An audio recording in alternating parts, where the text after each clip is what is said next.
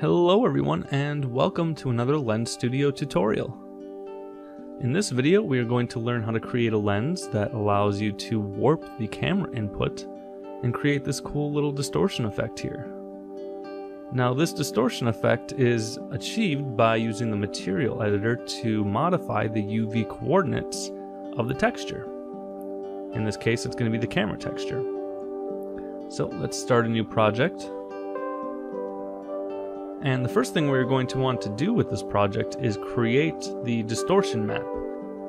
So we're going to take a little bit from the Lens Studio's hand eraser tutorial, which I will link in the description below in case you're not familiar. But we will just build it from scratch here. So let's start by adding a screen image, which will automatically create an orthographic camera. And let's just call this mask camera. So then let's create a new render target. And we'll call that mask target. And we'll just set the input to the device camera texture, and we'll set that camera to that mask target. And then to make sure that we can see what's going on with it, let's change our capture target to the mask target. Now let's go to the screen image. Let's set the fill mode to fill so that it covers the entire screen. And we're going to want to make this a black background. So let's create an unlit material. Let's just call that BG, and let's remove the base texture and just set the color to black.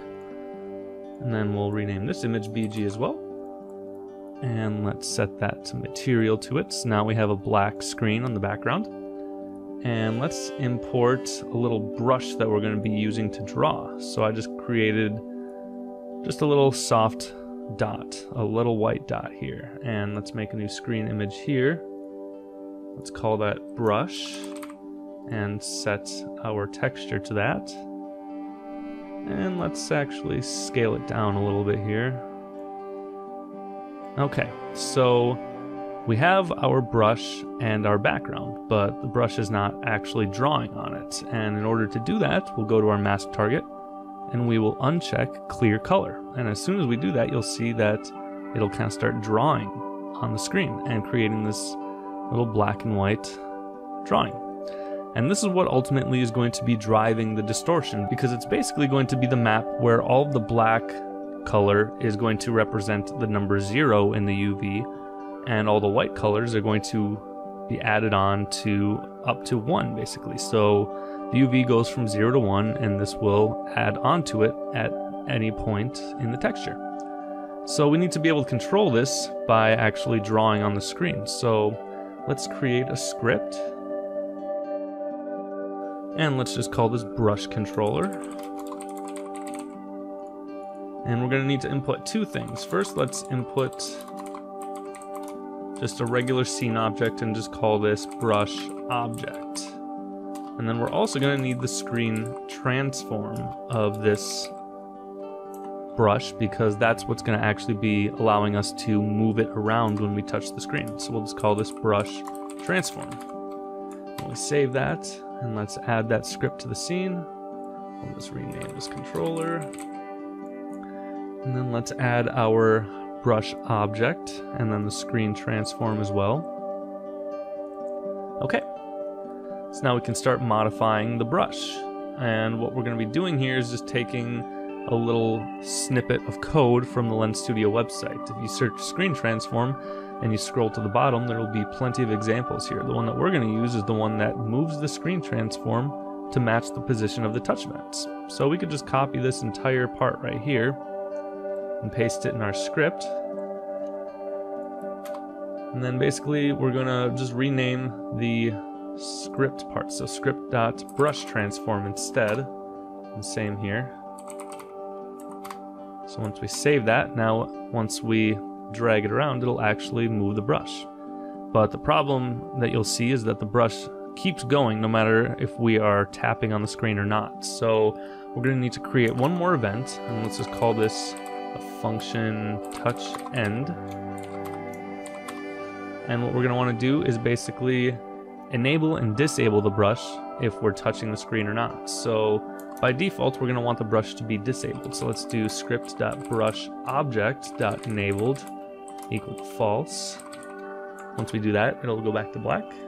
And then once we are touching the screen, let's set it to true. And then once we are done touching it, we're going to set it back to false. And then we're going to need to bind this function to an event. So let's do script.createEvent. It's going to be the touch end event. .bind, and then touch end. Okay, so now it'll only draw when we're tapping and dragging on the screen. So now we have our brush, or our distortion map created. So now we need to feed this into a material editor object that will basically distort the UVs. So to do that, we're going to, let's use this camera and let's change it to an orthographic, and let's add a screen image to it. Let's make sure that it's on the same render, or the same layer. And let's change the scene config back to that regular render target. We're gonna fill this one as well. Let's just call this cam input. And let's create a new empty material.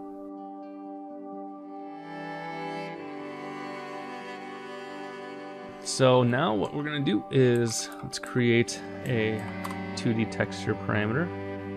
Let's feed that into the shader and let's set that graph to the image. And we'll just put the input as the device camera texture. So we're going to need to expose these UV coordinates that we can change them. So in the UV coordinates here, let's change it to custom. And then let's get the default UV coordinates. Let's do screen UV coordinates. And if we feed that right into here, it'll go back to normal. But we're going to want to feed it actually into the distortion map. So what we're going to do is make another 2D texture parameter. Let's call that distortion. Oops. Distortion here. And then we're going to expose those UV coordinates so that we can feed it right in here. So it's basically going to be getting the map from this entire render target, and like I said before, the black values are going to represent 0 and the white values are going to represent 1. And we're going to first, let's multiply that. Let's create a float parameter to control the intensity of it. Let's just call that distortion intensity. So if we multiply that by the texture, we'll be able to control how much it distorts. And then all we need to do is add that back into this regular UV coordinates here. Okay.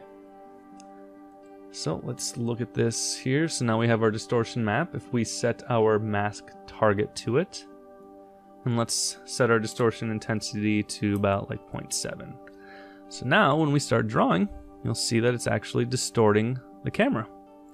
And we can adjust the distortion intensity if we wanted to make it go more or less, however much we wanted. And we could also go into the scene and change the brush size as well if we want it to be like a smaller brush. So yeah. And this material is actually, you can apply it to other things other than just this mask. So like, let's say we want to create some other effects. Let me see, I have a couple videos here that I created, which are basically a couple textures that are black and white that mimic some certain effects. So like if we add this ripple to the distortion map, you'll see that it kind of creates this little ripple effect. And then I also created this rain one right here. So it kind of looks like it's raining on the screen. So yeah, that is basically it. Can create a lot of different cool distortion effects with this, and really doesn't take that much work to do it. As always, if you have any questions, go ahead and leave a comment and I'd be happy to help you out. And go ahead and comment your lenses that you've created with this. I'd love to see your work. So enjoy, everyone. Happy creating.